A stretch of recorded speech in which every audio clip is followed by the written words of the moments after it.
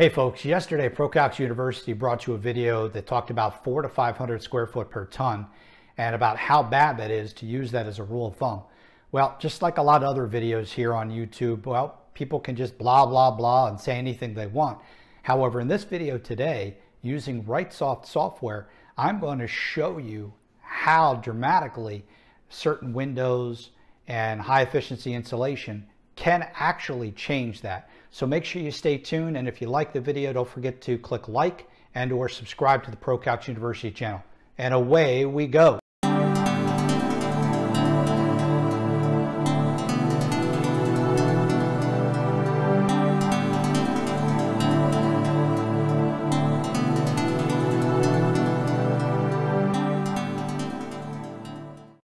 ProCalcs University.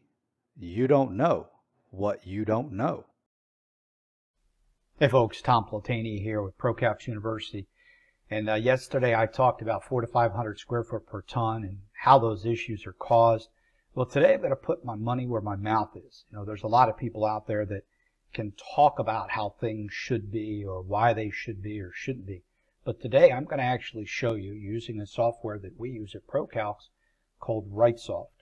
Now, RightSoft, anybody can pretty much purchase RightSoft, but to truly be a master of the software takes a lot of practice. And I know a lot of HVAC guys who buy the software and throw some stuff in there and manipulate the numbers. And I'm going to show you how actually easy that is to manipulate the system. So what we have here is we have just a standard house. It's about 1,900 square feet. And what we're going to look at is right now I have it set to single pane windows, and I'll show you where that's located. So if I click on a window here, you can see what my values are, and you can see that I have it an operable window, metal with no break, clear, 1/8 inch glass, single pane. So that's what all the windows are set up to. Over here, when you're looking at the ceiling, I actually have the ceiling set to asphalt shingles. It's vented with R30 insulation with 5/8 gypsum. I got a medium color outside on the roof deck. Let's change that to a dark color. Maybe you got black shingles on your roof. So walls, we have just a standard block wall with R5 insulation. Now the other key that we have to look at is our ductwork. So we have our ductwork listed in a vented attic with asphalt shingles, dark. And we have an average ceiling, which means the ductwork is sealed just kind of average. Now, when we look at these factors, we come over here and we look at our load. And loads are based on BTUs, British thermal units. And we have sensible load, which is what changes the temperature in the house. And we have our latent load, which is humidity. It's moisture in the air. And if we want to find out the total capacity of this system, of what this house needs, not of the system, but what the house needs itself to properly be conditioned, or how much air conditioning is needed to remove the heat that's coming in through the windows, the walls, the roof, the ceiling, even internally. We want to know what that is. So if we take that 37,652 and we add it to the 53,79, we come up with 43,031, which is just above a 3.5 ton system, because it's approximately 11 to 12,000 BTUs per ton, depending on the manufacturer. Typically, the 12,000 BTU is what a true ton is calculated at, but not all manufacturers get true tonnage. So this is 43,000. So this is over a 3.5 ton system. So unless something were to change, we would end up having to go to a 4-ton system in a house that's only 1,900 square foot. Well, if we're talking 400 to 500 square foot per ton, we're not far off. We're right there. But that's not realistic in today's world. In today's world, windows are typically not going to be single pane. Because this is so far above code, you wouldn't even pass the energy code if you put a window in like that. It would pretty much almost be impossible. So in order for us to do this, we want to look at what would be code minimum on the windows. So, and it doesn't necessarily matter whether it's single pane or double pane or triple pane. The numbers that we're truly looking for are these values right here, the U value and the SHGC.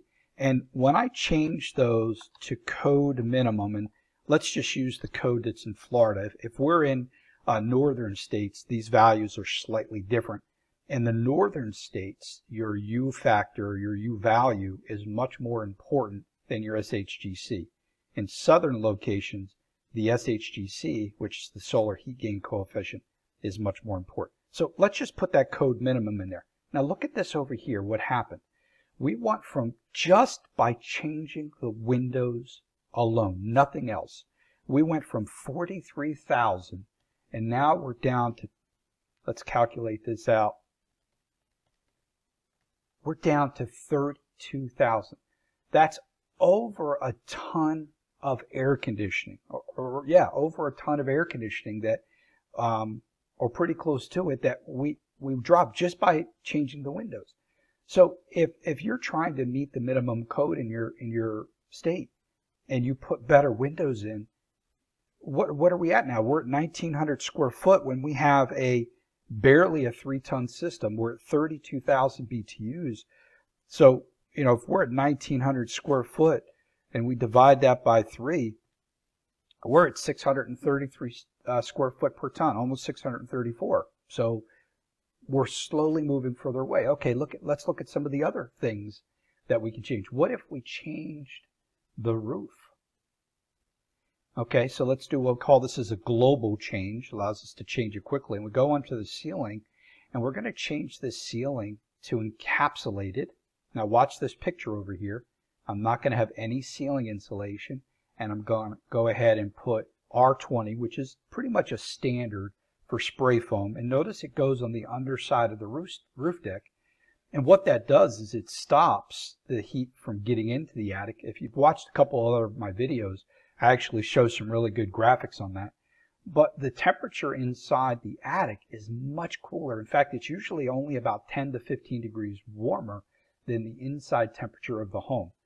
So we changed that. Now, notice it didn't make that big of a difference, but it did make a little difference. Well, here's where the biggest difference comes into play. It dropped about 1,000 BTUs. Here's where the biggest difference comes into play is the ductwork.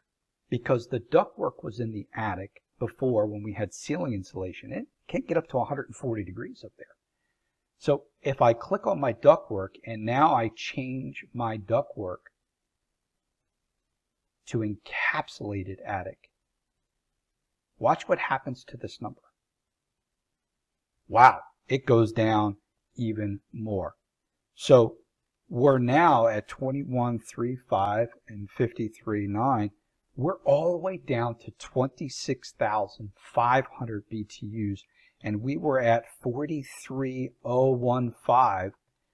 That's 16,500 BTUs difference from where we were at, just by making some basic modifications in our home.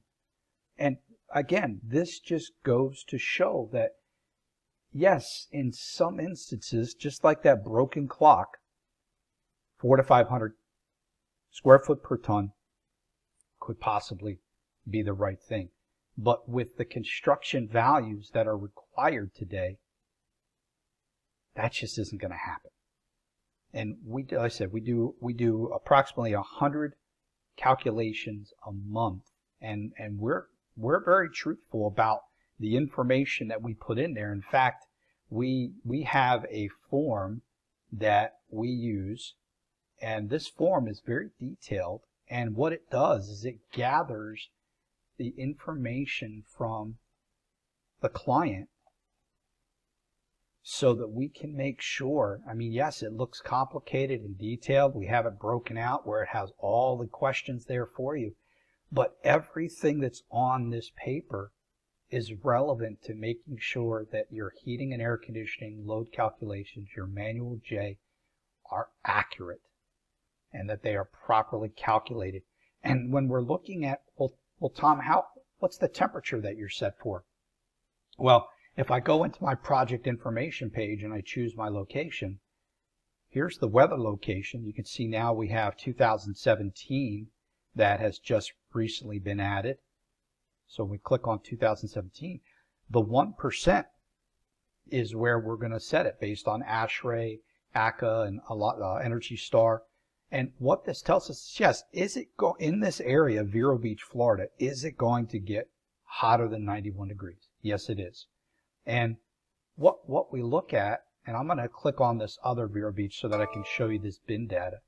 This bin data is the actual hours. There's 8,760 hours in a year. And this shows you the actual amount of hours based on those dates and the numbers as to how hot it was and for how many hours. Now look, if it's 95 to 99, it was only 5 hours for the entire year. So why would I size my air conditioning system to control at 95 degrees outside when it's only there for 5 hours? Because then that means for everything under that, every degree under that, your air conditioning system is going to be oversized. It doesn't mean that when it gets to 95 degrees, the system is not going to properly condition. It's just going to run a little longer in order to control that if it's installed correctly. And that's very important. And if you're interested, contact me through YouTube, or you can go to tom@procalcs.net and you can ask a request. We actually have a document where your HVAC technician can fill it out, and it'll tell you exactly what the capacity of your system is running after it's installed. All right, folks. Well, this was a follow-up to the video that I did yesterday. They talked about why 400 to 500 square foot per ton is just not the rule of thumb you should use. Actually have a proper heat gain calculation done to make sure that you have the right size system in your home. Have a great day. Don't forget to like and subscribe this video and to the ProCalcs University channel if you liked it. Have a great day. ProCalcs University. You don't know what you don't know.